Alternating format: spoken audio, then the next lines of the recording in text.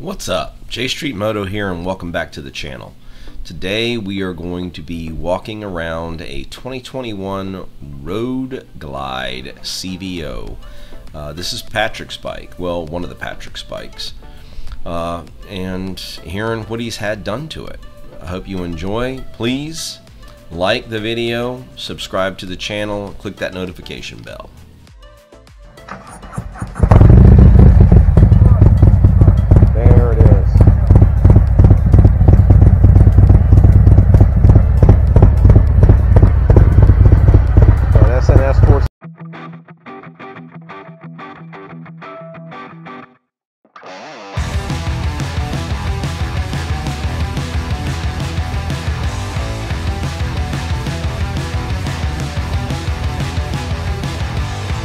All right, I'm here with Patrick.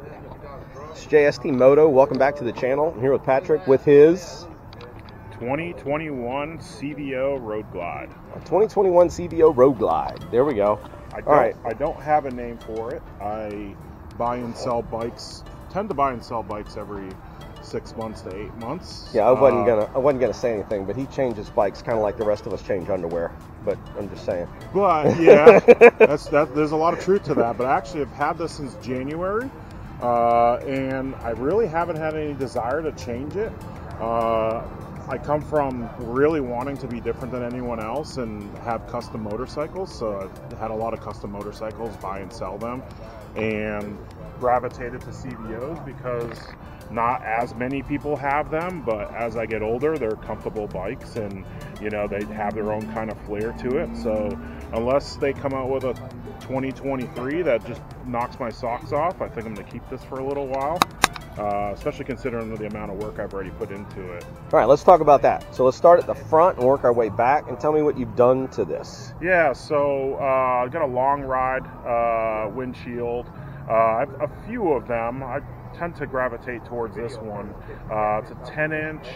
I think it's called their Thresher series, and then I did some markers on there, custom dynamics. That's these guys. That's these here, and these, and those as well. Yeah, and so basically what I wanted to do is, since I took off the reflector on the front forks, I wanted to be seen on the side, and then of course a little extra lighting in the front never hurts. And then those custom dynamics also have that kind of grill mesh, which helps stop rocks and some bugs and all that stuff from getting in there. That's cool. So yeah, so then, you know, one of the biggest things I've recently done that I've really liked for performance is the tires. So Harley stock tires, they tend to go straight really nicely. Dunlop. And they're Dunlops. But to me, going in the twisties and that sort of thing, we're about 45 minutes to an hour into the Blue Ridge Parkway, into that area, and then up there a couple hours, and we're in the mountains here. So you got the Cruise Tech, right? So I went with Mesa Cruise Tech, and I will tell you, a lot more nimble than Harley. I don't know how long they'll last compared to Harley's, but I will tell you that this bike is a lot more nimble with those Mesa tires, those Cruise Tech tires. Now, is that the stock wheel on it? That is a stock wheel, so on the 21s and the 22s. That's what, a 21-inch? That is a 21-inch, and they put in that spoke wheel. It is tubeless. If you see right here, if you get a little closer, the spokes actually come out. There you go. Right there. You. Yeah. When I first seen these come out on the 21s, I was not a fan.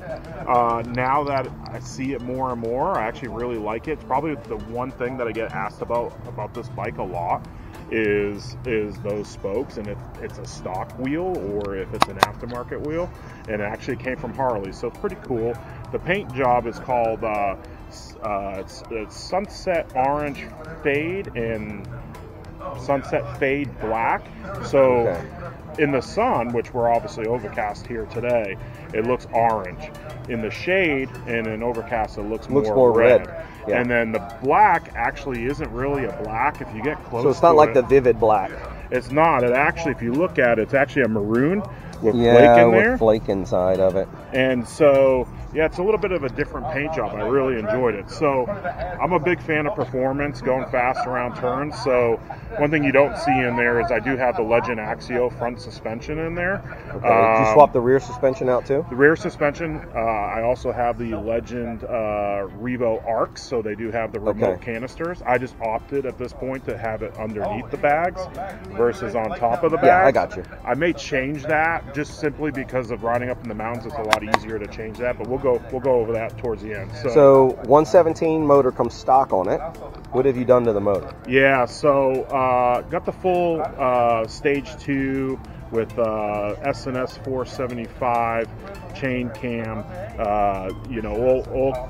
S&S oil pump, everything, S&S lifters there, did a Power Vision tune, D&D American Performance in Mooresville, North Carolina did all the work, and then it was dyno tuned by Mike Beeland over at A1 Cycles. Okay. Does about 124 horse and 135 on the torque. That's respectable. And really a lot of that's probably contributed to A1 Cycles, and then this Chromeworks Dominator 2-into-2 exhaust, but it's really not a traditional 2-into-2. So the headers are actually stepped, and then there's an intercollector, usually where you have your catalytic converter in the middle there. Yeah. There's a little intercollector for a little back pressure, and then it's got a full 2-inch exhaust on the opposite side, whereas normally on these bikes, they step it down. It's smaller on the left side than it is they usually step it down. side. This is 2 inches on both sides for both Nice. exhausts.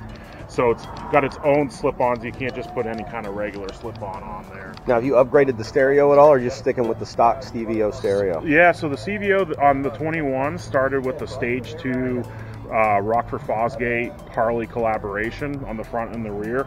I'm fine with it. It's not the greatest thing in the world, but it's loud enough for me. I did go with factory 47 10-inch bars when I first got the bike. Nice. I've since upgraded to these 14-inch fat baggers. Yeah. Who made those? These are fat Factory baggers. 47? No, these are fat baggers, FBI. Okay. And they're 14s. Nothing against the factory 47s. I just had the availability to get these in 14s, and I preferred them over the 10 inches that I initially did. Now, you running CarPlay on this at all, or do you have an adapter for it? Great. Or is the... Yeah, that's a great question. So actually, it took me, I had a 19 CVO Street Glide before this, and couldn't find anyone to flash my computer to get CarPlay to work, and the adapters on these CVOs, because it already has a WIM installed, does not work. So those little $15 adapters you get on Amazon and eBay do not work. I finally found a stereo, a guy that does aftermarket stereos through Techno Research's website. Called him up, and he's like, yeah man, it takes me longer to get the saddlebag and the side cover off than it is to actually flash it. Paid him $30 and he flashed it. So all the dealers around here told me it can't be done. They all have access to do it, but they just do not know how. So if anyone has a CVO and wants CarPlay without using their headset, definitely look at Techno Research's website, find your audio programmer that's close to you, and they will likely know how to do it. Perfect. So then from there,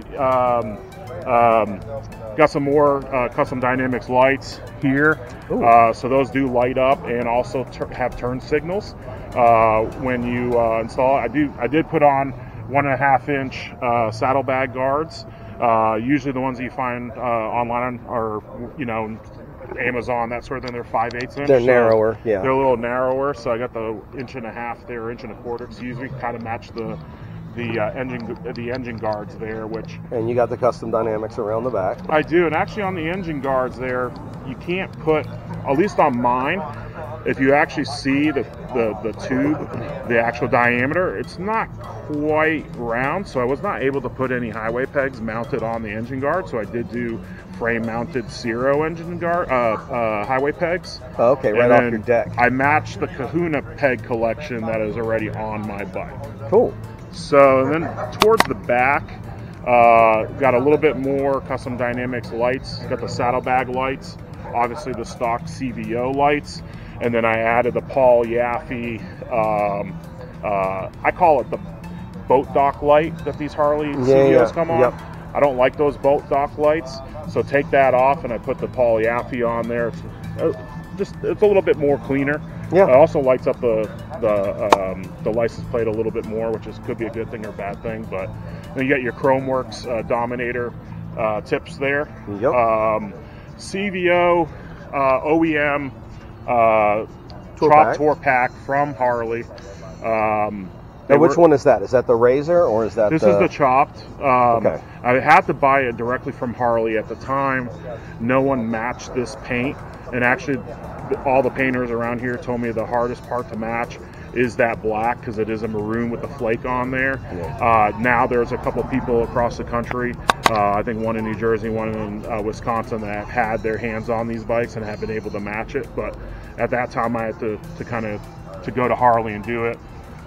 Have the not sure if this is Hogworks or Aban Black, but I got their inner liner and stitching here just to give it a little bit of protection so stuff doesn't kind of rub against there and get damaged and that sort of thing. It just looks a little bit nicer. Now, will a full helmet fit in there? It will not. Okay. Only a half helmet will fit in there. You do need a King Tour pack to get that full helmet in there. You're running the stock CVO seat. Well, so I have as many seats as I do windshields. That's one thing I change out a lot depending on the type of riding I'm doing. So that is actually the stock CVO seat. However, it has been modified. This specific seat has been modified by Mean City Cycles. Little upgraded foam. This particular seat, I was having some tailbone issues, so they did a tailbone relief for me. Okay. But I run the same seat as you as well.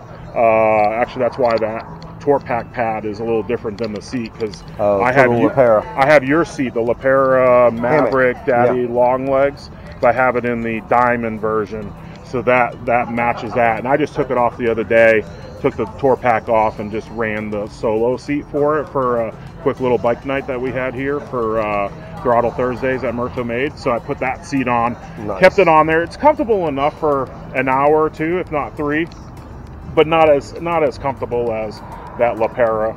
And then longer rides, I actually run the Mustang Summit seat with a backrest and that sort of thing. Okay. So I switch it up, and depending on the seat I use, I'll switch up to a taller windshield or to a shorter windshield, that sort of thing.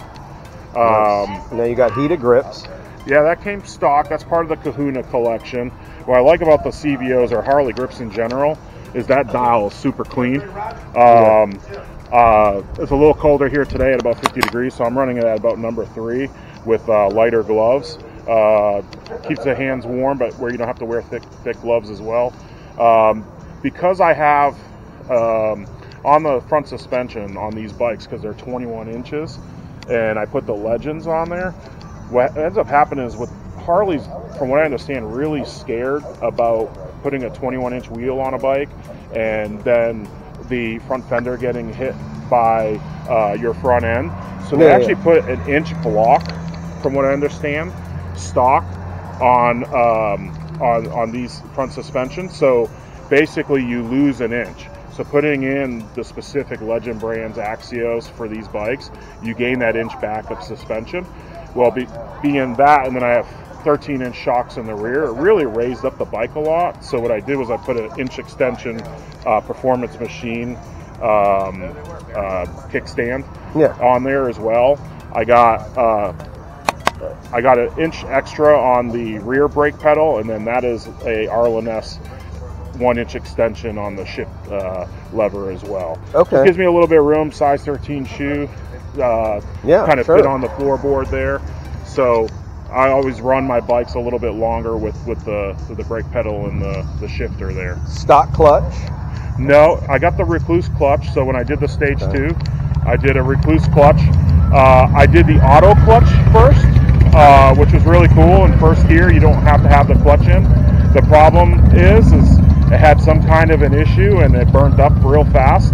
And so I had D&D take that out and put the standard torque Recluse clutch in there. So I don't have that auto feature anymore, but at least it's functional and works properly. So that's pretty much it, you know. Between that Stage 2, I basically went with comfort and performance. Comfort, performance, and then, you know, just a little bit of style there, if you will. Yeah, dude, it's a beautiful bike, man. Thank you for taking the time to walk around it with us. And as always, ride safe.